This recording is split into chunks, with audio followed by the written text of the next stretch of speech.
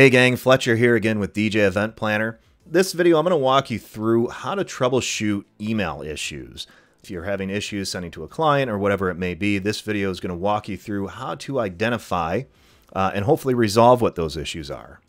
So to begin, the first thing that we need to do if we're experiencing email issues or if the system is telling us we need to set up our outgoing email server is we need to go do that. We need to go check our outgoing email server and make sure it's set up.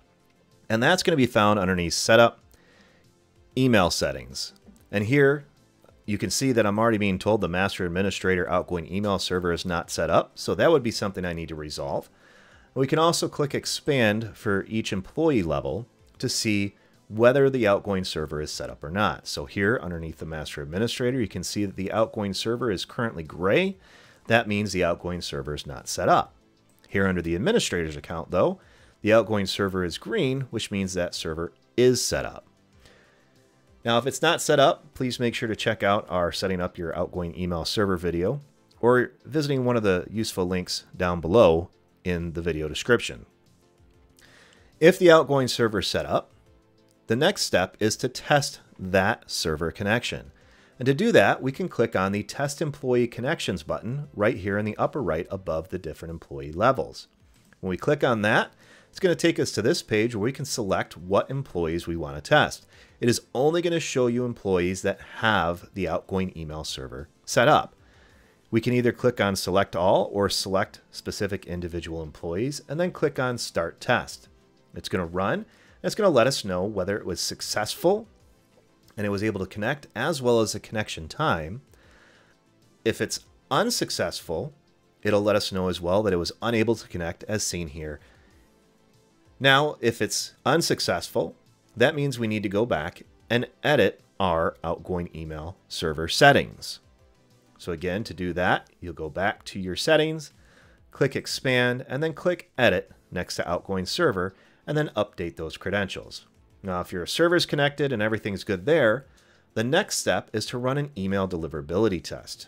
You can get there from this screen by clicking the email deliverability test in the upper right, or by clicking on deliverability up here in the upper right. And that deliverability test will be found down here on the bottom right, and we're looking for the mail deliverability test. Click on Start the Test. It's going to ask to make sure that you're aware of what's going to take place. Click on OK. On this next screen here, we can select which employee we want to test. In this case, we're going to test the employee that has the outgoing email server set up, as well as we can select an email template that we'd like to test as well. And then once you click on Continue, it's going to show us what employee we're testing with what email server, as well as the details of the email, the subject, and the body as well. And here at the bottom, we can click on Run Test. Now that's going to take us to Mail Tester, which we've set up for you guys. It's a third-party program that'll tell you a couple different details about your email connection and your deliverability. And once this test has been completed, we'll be able to see those details. Great, we got a score of 9.5 out of 10, which is really good. Ideally, you want to be as close to 10 as possible. And here now we can scroll down to see why we have a 9.5 out of 10 instead of a 10 out of 10. And here at the bottom, we'll find out, oh, we're in a block list and we're losing that half point for that.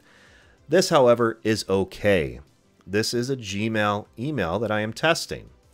So please note, if you use Gmail or Google Workspace with your own domain name, chances are you will appear here with a block list in sorbs. For whatever reason, every single IP address that Google has for email appears on the sorbs blacklist and has so for many, many years. You can safely ignore this as it appears nobody uses sorbs anymore on their inboxes to determine if an email is on a blacklist.